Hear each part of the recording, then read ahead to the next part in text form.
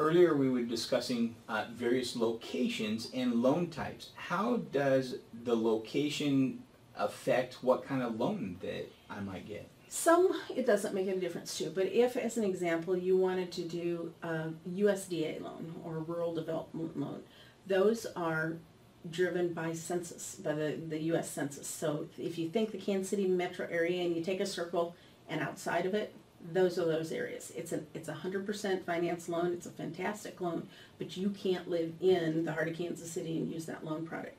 By the same token, if you want to use the Kansas City Dream program, which is a really great one, you have to live within those parameters of Kansas City.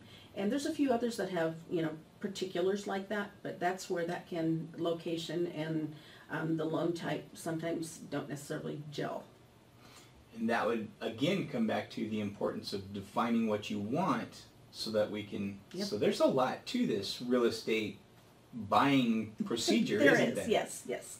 Well, I am just tickled pink that you've offered your assistance in these pearls of wisdoms to help. If anybody had any questions, would they be able to contact you? Absolutely. Oh, excellent. Thank you. Good deal. And if you have any other questions, give me a call. I will answer any questions that you have, and if I don't have the answer, I'll find it for you.